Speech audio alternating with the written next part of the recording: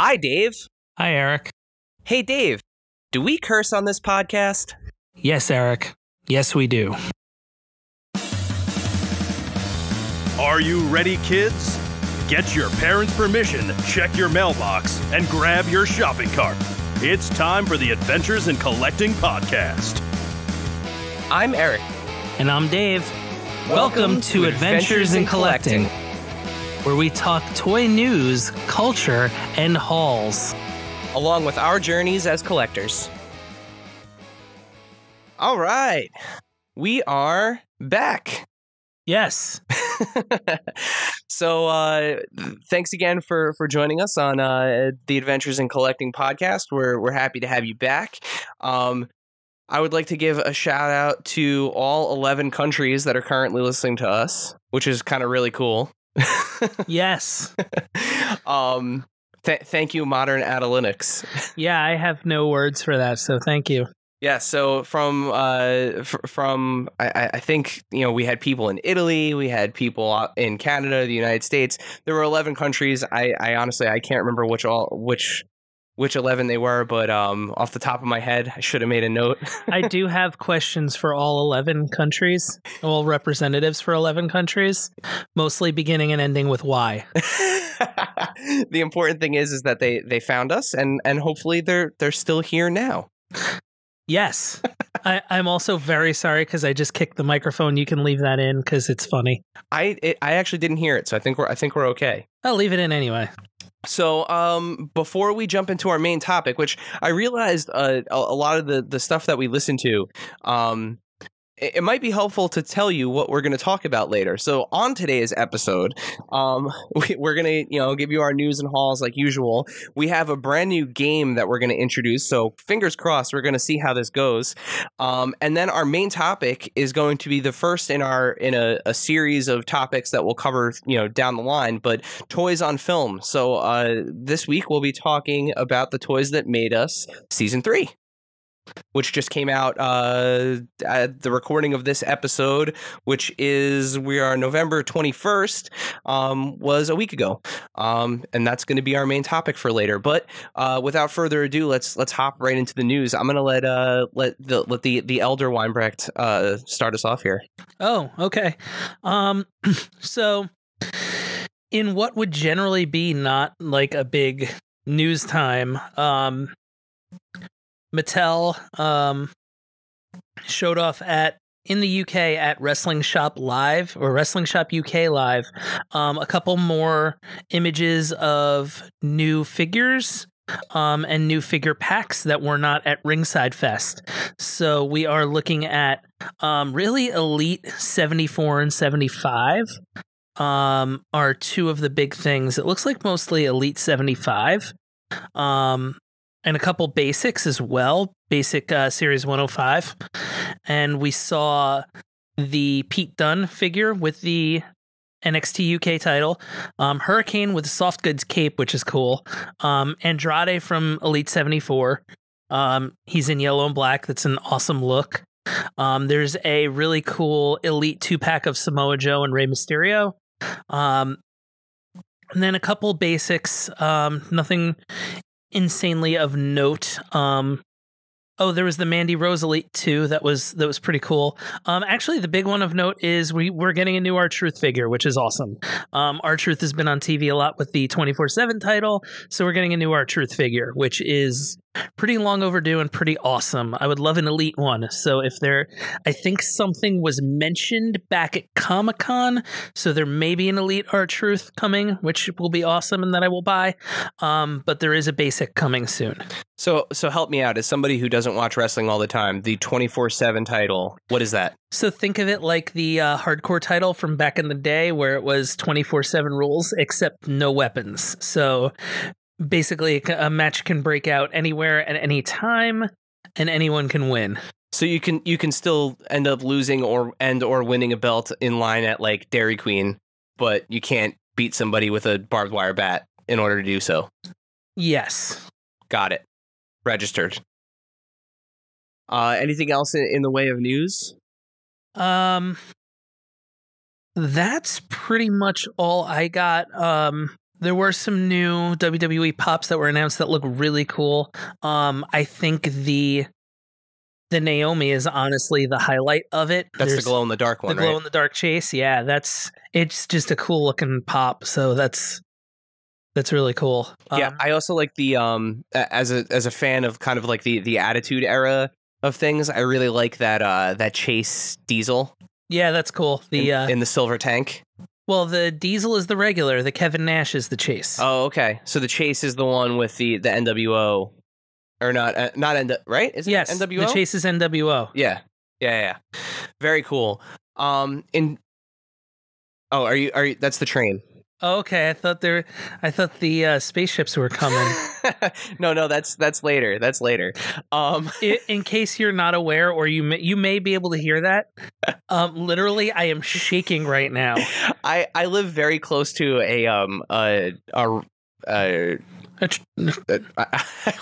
train tracks. I live very close to train tracks, and they're not. It's not a commuter line. It's like a freight train.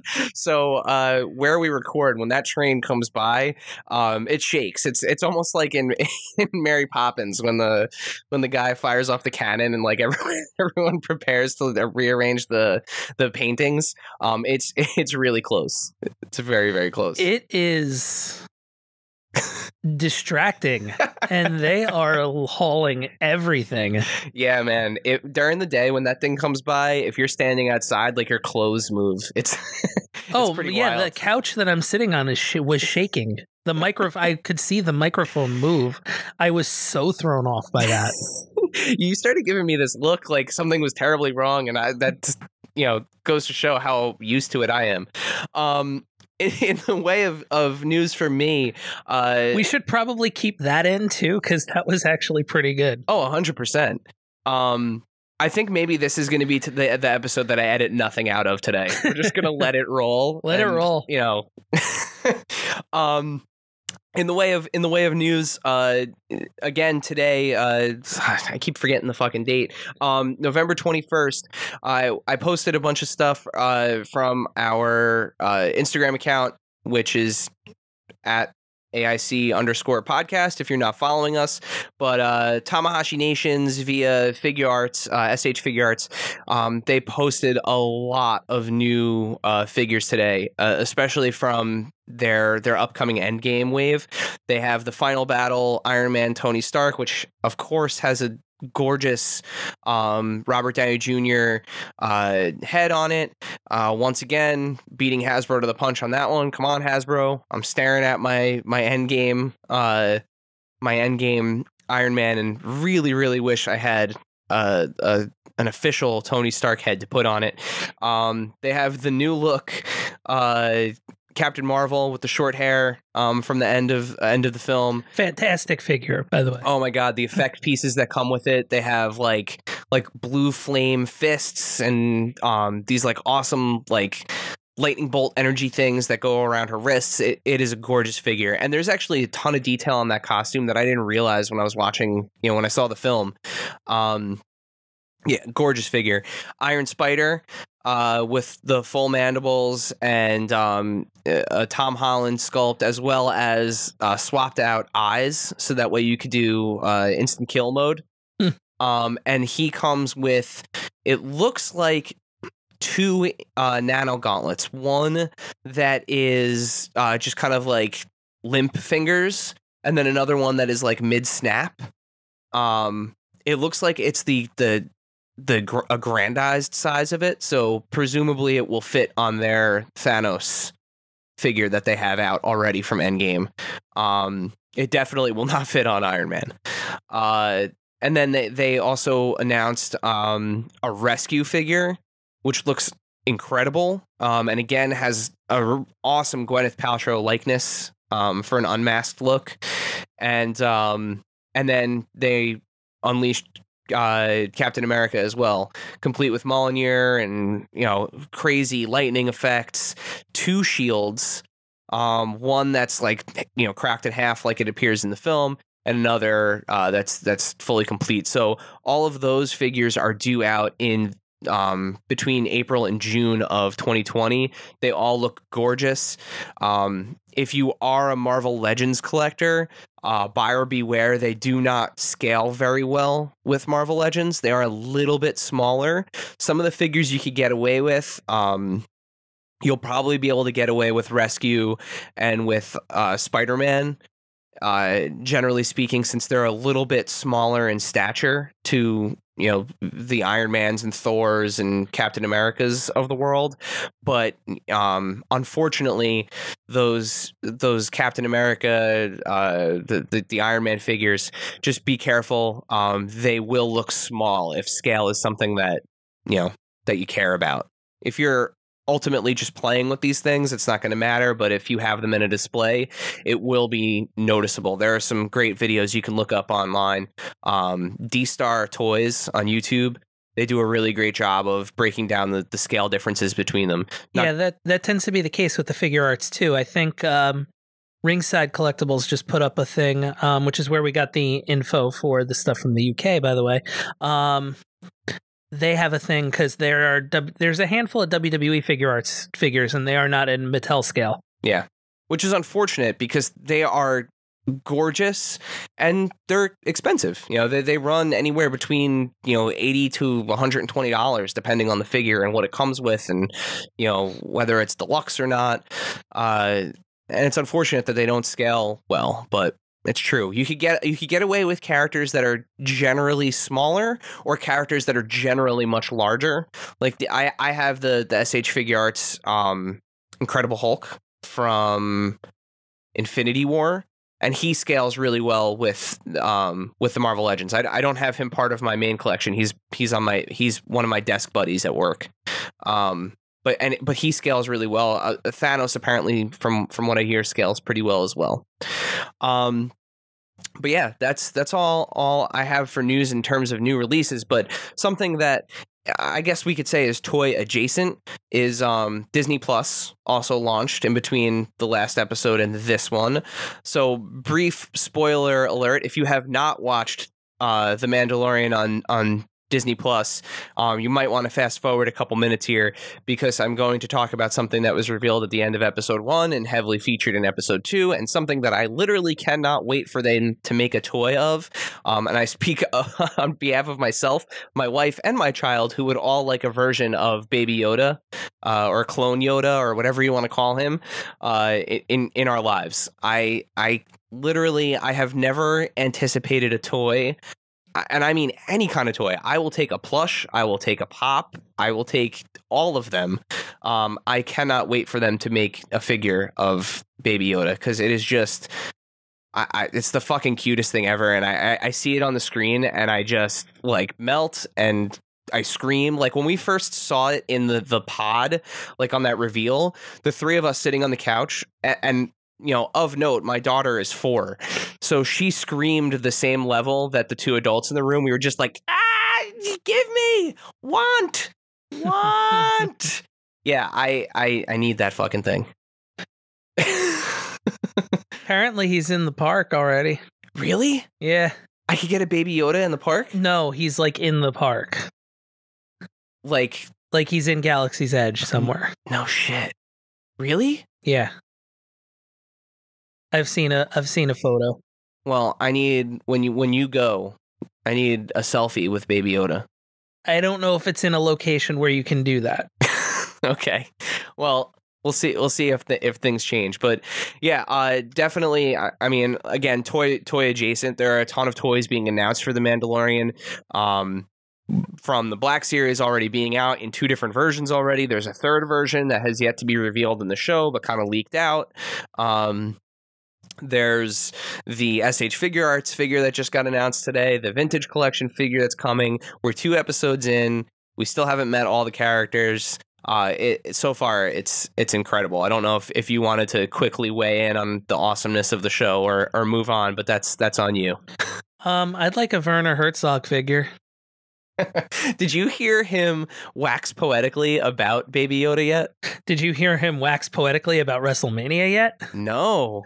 I feel like we have things that we need to exchange once we're done here. Yeah, it's not even You just got to read it if you've ever seen. I've not read that, so. Oh, mine is not a written piece. It is him speaking about how like Baby Yoda basically like brought him to his knees. It is unbelievable. And apparently prior to this, the man had never seen Star Wars. Yeah, that's he tends to kind of just show up when he needs to be. And I think the term usually used for castings like him is stunt casting, where it's like I just want to put this guy in this situation because I love him, or or her. And if I mean, he's just textbook stunt casting gone right, if that's the case, because that one scene that he's in is just incredible. His like, the show is so good. Go and watch it. If you don't have Disney Plus, I think they're still offering like a 7-day free trial. Just grab it and watch the first 2 episodes, and you'll be hooked. And not to mention, there's a ton of other amazing shit on there that you could just watch all day. All things that are toy adjacent too, like the X-Men cartoon, the Spider-Man cartoon. It's wild. I'm gonna flip it right into hauls. Mine has been pretty light since the last episode. I have 3 new things, 2 of which, if you're following us online, you saw unboxings of them. I got that Cave of Evil set, the vintage collection with Luke, Darth Vader, and Yoda. By far, hands down, the best Yoda in that scale ever, period. End of story. It's incredible. He looks just like he does in The Empire Strikes Back. It's a perfect Yoda figure. It's honestly worth it for that figure alone.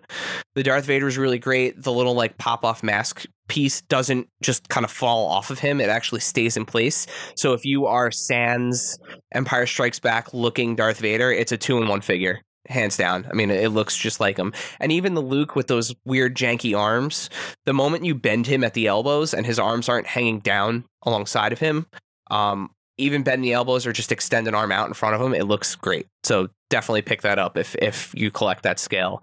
The other thing I got was the Marvel Legends Vision, so I finally have him from the latest Endgame wave. I'm just missing Valkyrie, and then I can finish building Bro Thor. And the other thing I got was the vintage collection Shadow Trooper from the latest wave. Toy show? Oh yeah, that's right. We went to a toy show. I forgot about that. Yeah, we went to the toy show in Parsippany, which was awesome. I picked up a couple things from there as well. I picked up Maria Hill from that Toys R Us Shield 3-pack. I picked up Jan Reg, super like dirt cheap. I think I got him for like $5. And I had picked up one other thing. What else did I pick up? I honestly don't remember. Ronin, didn't you? That's right, Ronin. I got Ronin really cheap too. How come I can remember what you got? I'm older. You're older, but being a dad is like there are parts of my brain that are forever inaccessible to me from now on. They're just gone. I can't. I like fleeting moments and they're gone. But yeah, so that's what I got. On to you. I got a bunch of stuff. As always, I got the WWE Elite Adam Cole, of which, by the way, Series 70 and Series 71 are starting to appear in more and more stores, so keep an eye out. I was able to pick up Gentleman Jack Gallagher Elite, and then at the toy show, I got Austin Aries NXT TakeOver Elite. I got Dusty Rhodes Elite, Brian Pillman Elite, and Bailey Network Spotlight Elite. And then I also found Happy Bailey is way better than heel Bailey. Just saying it. Yeah. And then I found Akira Tozawa online. Picked it up damaged packaging, which is fine because I took the figure out of it. So let him breathe. Then I got a couple pops at the toy show as well. I got Gizmo from the Gremlins because I never had it for some reason. I got The Rock in his $500 shirt Chase. I also picked up the latest Hot Topic exclusive Jack Skellington. I got the Hot Topic exclusive Invader Zim and Gurr. And how I found out that Baby Yoda is in the park is because somebody picked me up Chef Figment from the parks. Very cool. Very cool. So before we hop into our main topic, I did mention that we're going to debut a game. So this game, we're gonna see how it works. So we're gonna call it Name That Toy. And for this first installment of it, it's going to be my turn. So what I'm going to do is I'm going to read one by one. I listed 1, 2, 3, 4, 5, 6, 7 bullet points. Okay, good, because I had no idea. Yeah. So I listed 7. Yeah, I purposefully kept this from Dave. So one thing that you will notice by listening to this podcast is my brother is a nearly endless encyclopedia of things, just in general. If it's something that is in his wheelhouse, it is deeply in his wheelhouse. It's basically how I am with Star Wars, but with like half a dozen or more things. So I started off kind of easy. This is a toy that we both played with when we were kids. That's all I'm going to say. But what I'm going to do is I'm going to read off these 7 bullet points. After each one, I'm going to pause, and you either take a guess or tell me to keep going. Okay, so it's like Name That Tune. If at the end of the 7 bullets, if you can't get it, which, by the way, if you cannot get this at the end of the 7 bullets, then this segment is... No, I'm calling 911 because you need help. Okay. No, if Dave cannot get this, we will throw it up on Instagram as a highlight, so that way people can guess. We'll make it a question on Instagram, and that way people will guess. If you are the first person to get it right, we'll name drop you on the next episode. Wins a free name drop. Yeah, eventually maybe we'll have cooler prizes, but for now you get a name drop, and we'll give you a certified round of applause. All right, so let's get started. Name that toy. Based on a television show, these toys were produced in 1987 by Mattel as a license of Landmark Entertainment Group.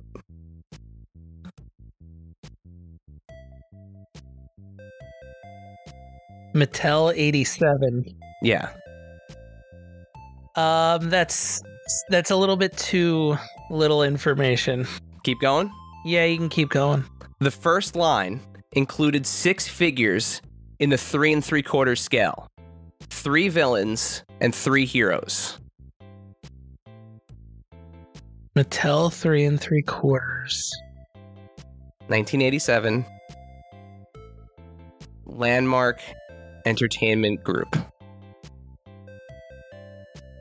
I feel like I should know Landmark Entertainment Group, but I don't. I'm calling it out for a reason. That's all I'm going to say, though. Like, even when I read it, now granted, I know what it is because I picked it, but when I read it, I was like, oh, that's funny. Like, I remember that.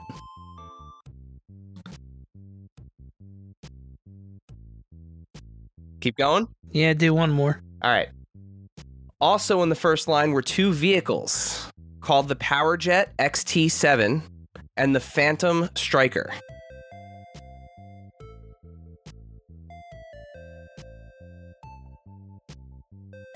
Was it Captain Power? Holy shit. Yes, it was Captain Power. Wow. Man, I thought you were going to get it after the next one. I didn't think that one was going to give it away. What gave it away? Did you just remember the names of the ships? Yeah. Fuck. It was the Interlocker, I think was the other one, wasn't it? I just went with the first line. That was not part of the first line.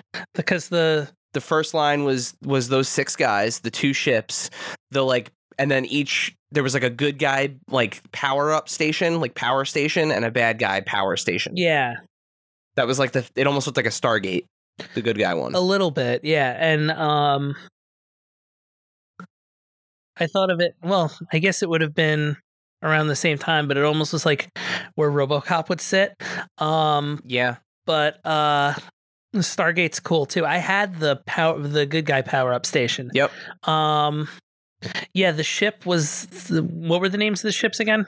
It was the Powerjet XT7. which was Captain Power's ship. Yep, and the Phantom Striker. Yeah, I had both of those. I don't think I had the Interlocker, which was the other.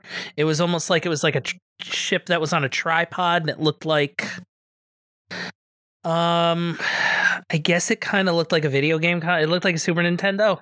So, do you remember the name of the bad guy? I don't. All right, so I'm going to read the rest of the bullet points. You can tell me, you'll tell me, and I'll be like, that was him. All right, so the rest of the bullets, had Dave not gotten it there, the next one would have been the main antagonist was named Lord Dread. Okay. All right, then the one after that, the bullet after that would have been, the gimmick of this toy line was that when played along with an accompanying VHS, the ships and some accessories interacted with the TV. Yeah, and it was cool because they had actually like a TV show. Yeah, here it is, the Interlocker. Yeah, I can't get a good picture of it right now, but and then the last bullet. Yeah, see, it's sitting on like a tripod, and it kind of looks like a Super Nintendo. Yeah. The last one, which would have been the kind of layup if you had needed it from there, was the vehicles and ships also could be used as a form of laser tag. Yeah, Captain Power and the Soldiers of the Future, I think was what it was called. I think so. I just have Captain. I just wrote down Captain Power. And there were videotapes that were animated, except I think Captain Power was in them. Mm-hmm. There was like an intro to kind of set it up, and then Lord Dread was in it, and it was like.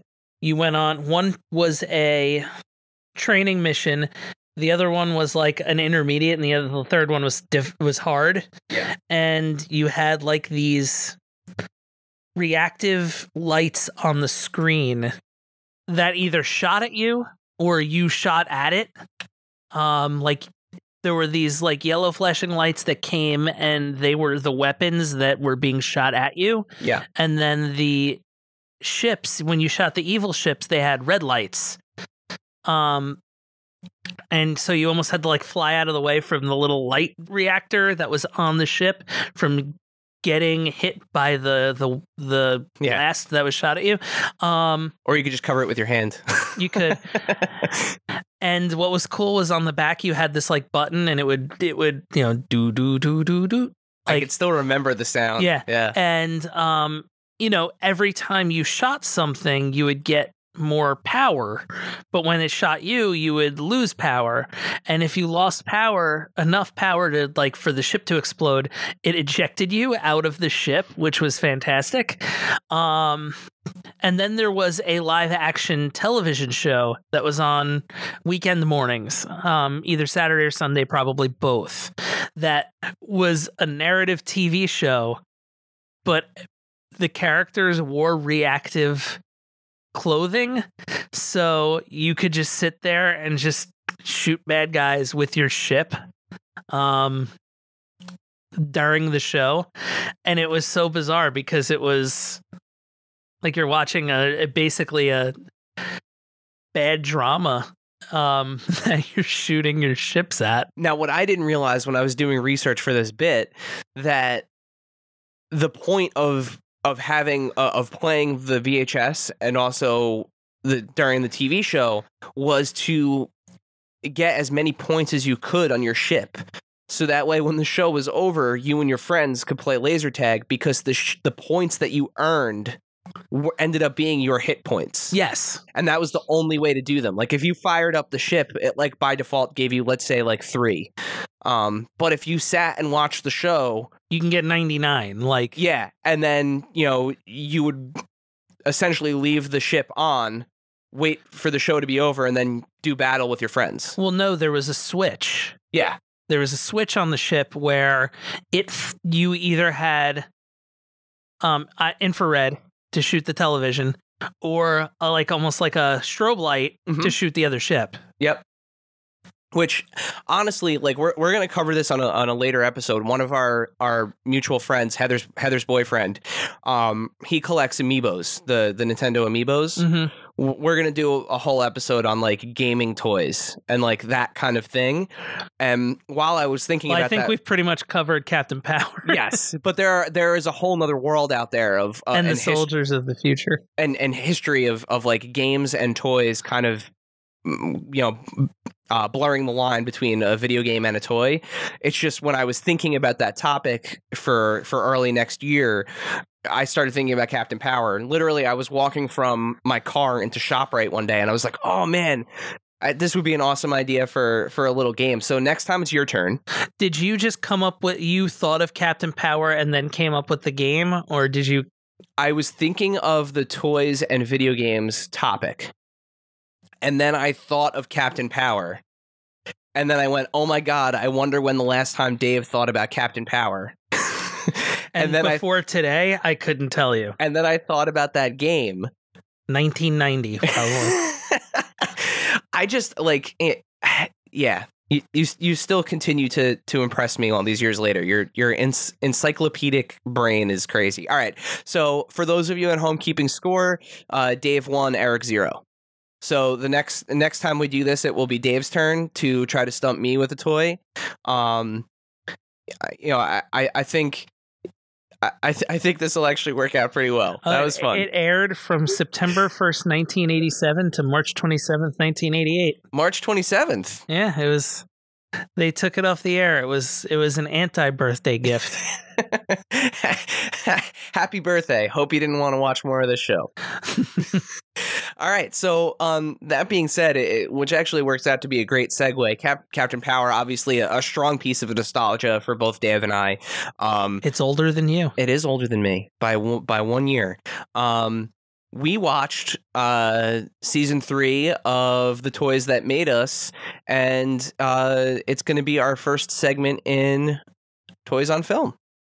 So the season is 4 episodes, 4 very, very big topics that we could very obviously spend entire episodes on, and we discussed that before getting into this. So this is going to be like a very top level a review of the season, just our thoughts as we were going through it. Kind of jumped out, because if you think that there isn't some point down the line where we're going to do at least one episode on wrestling toys, you're listening to the wrong podcast.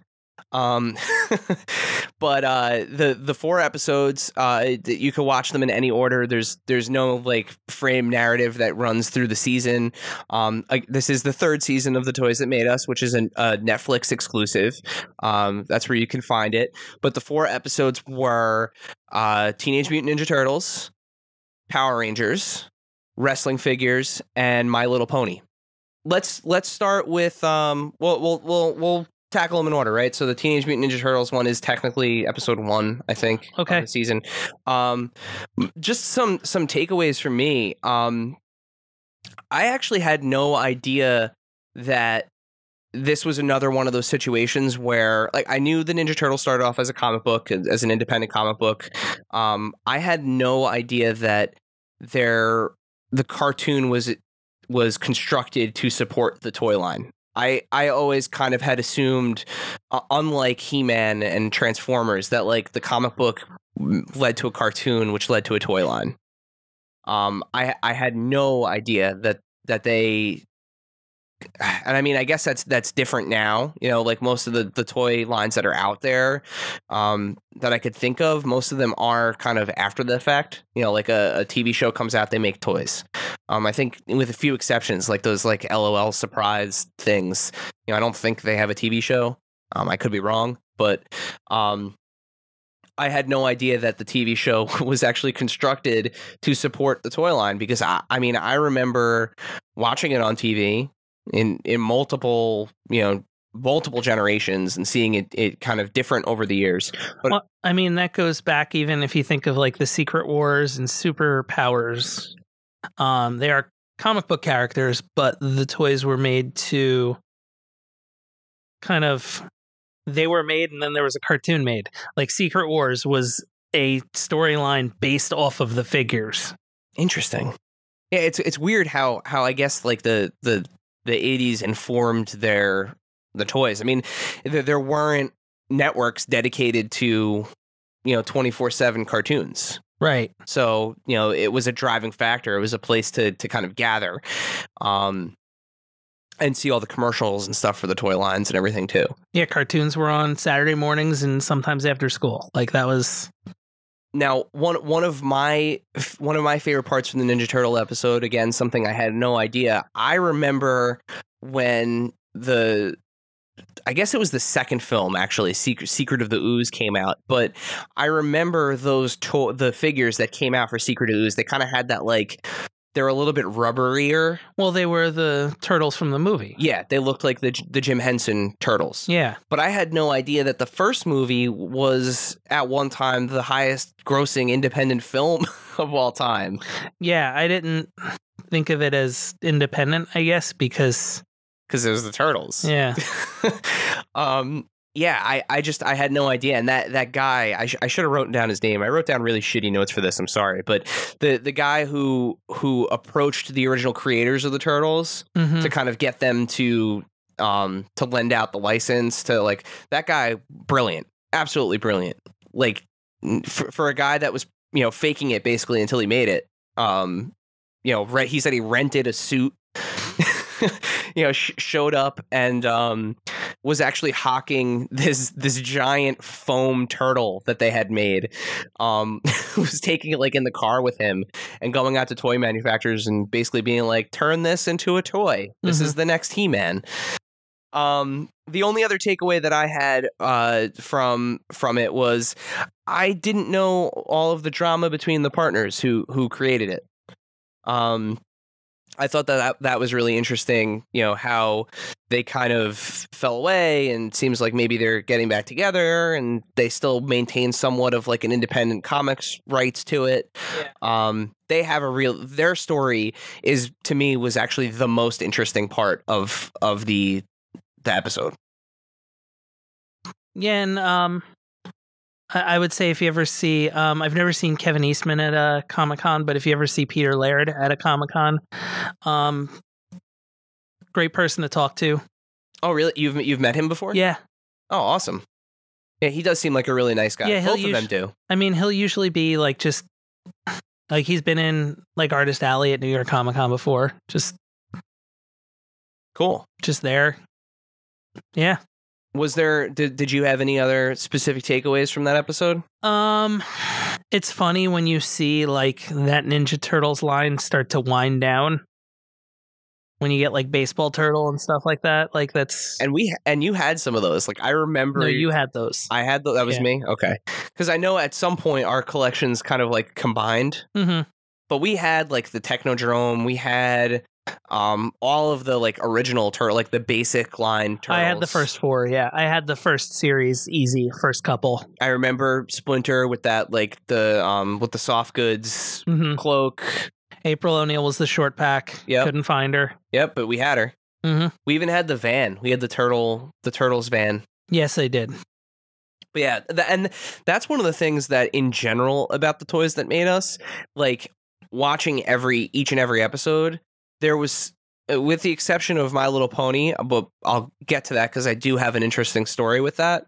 I remember at least something from all of the episodes, like a fond memory about a toy from all of them, and it's interesting. Like, it's interesting to see these, and some of them pretty famous figures on there. Like, I think Kevin Smith was on was he on the Turtles one? Yeah, he was.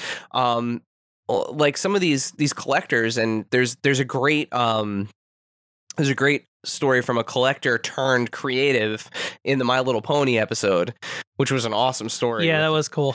Let's just jump right to the My Little Pony one, because I just name dropped it twice. The coolest thing from that episode was the story of the person who is now running the TV show.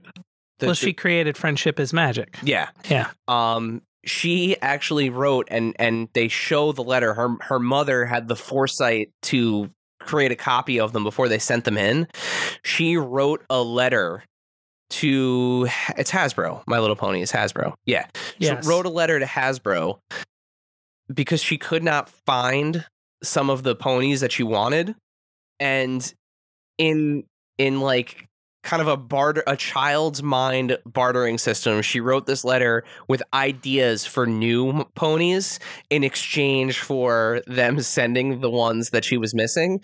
Hasbro obviously I'm sure they get a ton of mail. They can't respond to everything. They never responded to her, but that moment for her, resonated, and she stayed a collector and kept collecting them over the years, even through like some of these like weird, awful pony looking things that they made, in like the 90s, and, rough stuff. But, she stayed involved and actually ended up being the person who created the modern My Little Pony and is still doing it, which is crazy. Yeah.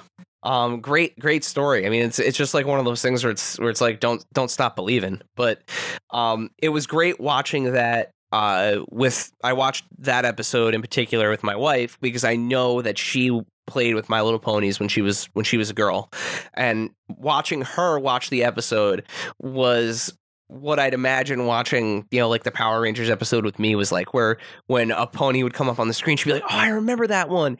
That was the flocked version, and it was hard to find. And like, she gives me shit sometimes for the toy stuff. I mean, it's kind of natural, but like, it was fun to sit there and watch her kind of geek out about it.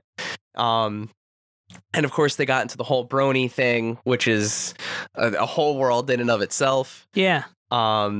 Yeah, it was interesting too to see the giant My Pretty Pony, that the original toy that was that it started off as like a creepy which reminds me of that Sven that's out now. Yeah. And it looks like similar. Sven's probably a little bit bigger, but like that thing was chunky. Like it was a large toy. It was a big toy. Yeah, it's that toy line. This is the Hello Kitty of this season. Like, it is just a weird, like, how the toy line was, the inception of the toy line, the fact that like they were marketing it as like, no, we don't want girls to treat these horses as horses. We want them to treat them like people dolls and do their hair. And, it's just a bizarre concept that landed and resonated with so many people. And I mean, there's a lot of people who have an affinity for horses, the entire like equestrian lifestyle and all of that. So yeah, I mean, I guess there's a market for it, but the fact that it landed as heavily as it did is still really cool. Yeah. And the one other thing I wanted to say about My Little Pony, last year, Hasbro did, it must have been some kind of anniversary. I'm going to go out on a limb and say the 30th anniversary of My Little Pony, probably. Sounds like it would be pretty accurate. Yeah. They did repacks in the original packaging of the original 5 or 6 ponies. Oh, that's cool. And I picked one up for Maddie. And again, at that time, she's 3, now 4. It is literally one of her favorite toys. Oh, that's cool. And it's just so incredible to see a 30-year-old toy resonate with a 4-year-old. Like it's some of these things are timeless. One of the other episodes was Power Rangers. Yeah. And by far for me, this was the coolest episode. I had no idea that there were 7 billion different crews of Power Rangers. So when I was in college, I had a friend that was super into Kamen Rider. And he kept saying, like, you should watch Kamen Rider. It's awesome. You should watch Kamen Rider. And finally, like, I kind of threw him a bone. And I was like, I will watch this just so that you'd shut up about it. I'm honestly sick about hearing about it. And I'm watching. I'm like, this is oddly familiar. Like, these action sequences, like, feel very familiar. And I asked him, and I was like, why do I feel like I've seen this before? Because he literally sent me to, like, the beginning. Like, had me going back. And he was like, oh, I didn't tell you? This is Power Rangers. But, like, the original Power Rangers in Japan. Mm-hmm. They just reuse these action sequences. At which point, my mind was blown. Because then, as they explain in the episode, the brilliant, brilliant mind of Hayao Saban was, I'm going to take these action sequences, which are batshit crazy, and I'm going to cut in... But more importantly, already produced. Yes. And I'm going to cut in American actors, and it was seamless. Like, I mean, it's cheesy. It's a little corny. In theory, you'd never know. You'd never know. And the fact that the thing that really blew my mind, so I already kind of knew that going into it, the whole thing with Stan Lee and Japanese Spider-Man was shocking. Like I want to watch it. I stopped what I was doing and audibly went, what the fuck is going on right now? I immediately said I needed to see that. And yeah, what unbelievable dumb luck that that head of creative that was working under Stan Lee ended up going to Fox Kids. And like, oh yeah, I know that show. Yeah. It's like, unreal. The Power Rangers probably would not have existed without her. If she had not come across that twice and the second time been and in it still almost didn't. Yeah. Yeah, her job, she said she put her job on the line to air it. It's amazing. And then on top of it, they had to pay local stations kickbacks from the toy line sales in order to get them to air the damn thing. Which is borderline unheard of. But yeah, this was a big episode for me because I feel like there's this phenomenon that I'm starting to realize as I get older, where I was watching that episode and watching the clips of the Power Rangers that they were showing and showing the toys. Like, I remember the ones where you click the belt and their heads spin around and they change. Like, I remember those. Which were brilliant. Yeah. I remember and impossible to find, by the way. I remember all of the role-playing accessories. So, like, I remember, like, the knife, the dagger flute. I remember the Zords. I remember they had these gloves that you could buy that had buttons in the fingers and thumbs so that you could, they made, like, punching sounds and stuff. I remember all of that. Apparently, all of that and all of the Power Rangers I watched happened between 1993 and 1994. Because then it changed to the next iteration of Power Rangers, and I do not remember that at all. Like, I basically, they made the show, they killed Rita, they brought in Zed, I remember that. Well, they didn't kill Rita, they like locked her in a vat or something. They brought in Zed, they made the movie with Ivan Ooze, which they unbelievably did not touch on in this, which is crazy because that had its whole own line of toys, which were awesome. But then it was like the movie came out and I was done because I don't remember anything else that came after that. I don't remember Power Rangers in space. I don't remember the ones with like the stars on their helmets. I don't remember the ones with the cars or trains. Like I feel like I was heavily into this thing for maybe like a year and a half and then done. Yeah, there were pirates. I saw, like, I don't remember it. Yeah, like some crazy stuff, and it's funny because like they track the success based on the toy sales with it, where it's literally like, the toys didn't sell well for the trains ones because, who wants trains? They didn't sell well for the cars ones because if they're going to buy car toys, they're going to buy Transformers or Hot Wheels or Micro Machines. But that was a crazy episode, and especially the relationship between the show and the toy maker with that one, where it was kind of like part of their DNA to have what was the name of the company? Bandai, thank you. To have Bandai producing the toys throughout basically the entire history of the show, including the Japanese Kamen Rider stuff, where now Hasbro has it and they have the global license to it. So like it's just not Bandai anymore.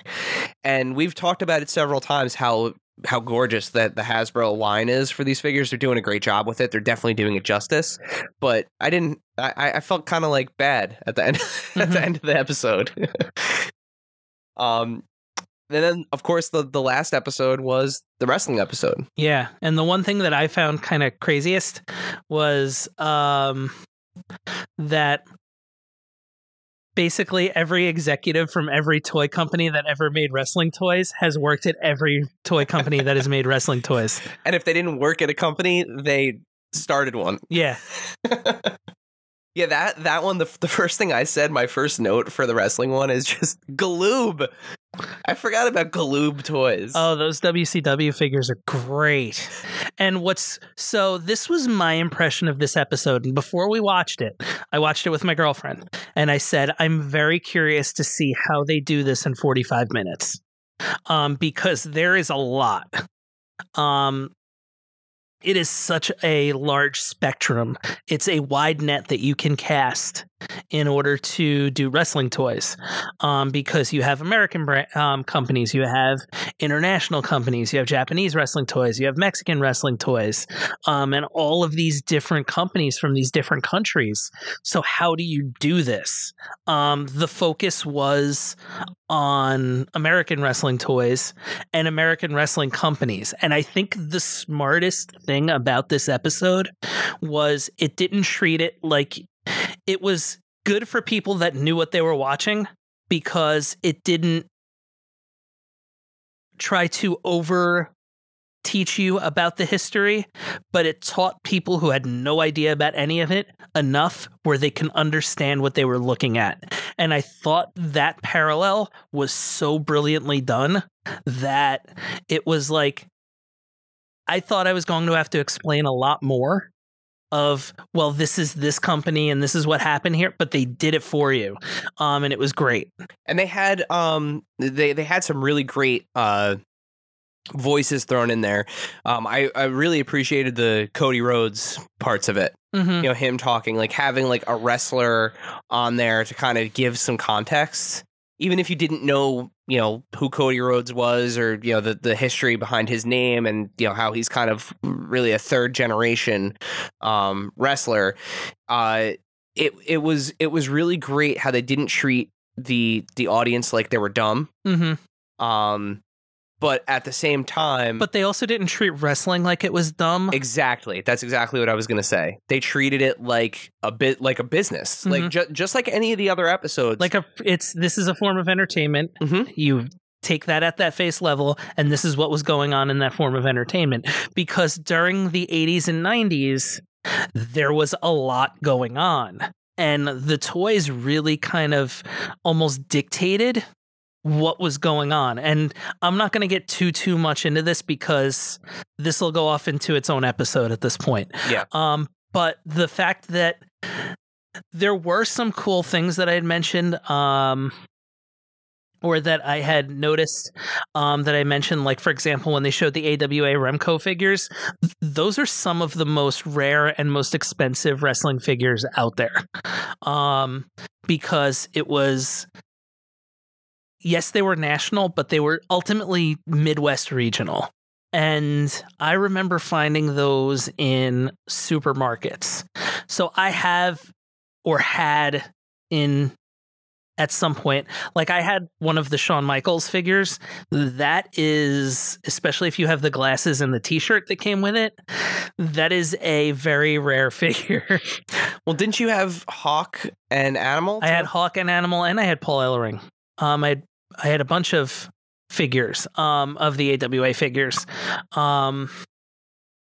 There was one point where one of the LJN employees had the basic Hulk Hogan, which is, you know, Series 1.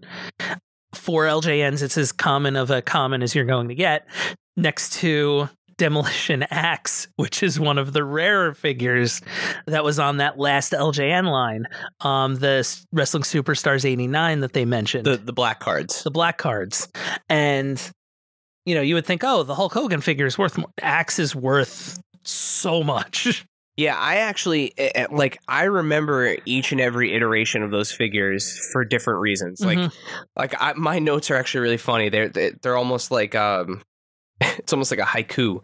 It's like, Galoob, haven't thought of that name in a while. Lots of twists and turns. I gave our mom a black eye with one of those original ones. No, that was an LJN. Yeah, an LJN, one of the big guys. Well, the Galoobs and the LJN are different. No. Oh. Galoob was my first note. That was my progression as I went through.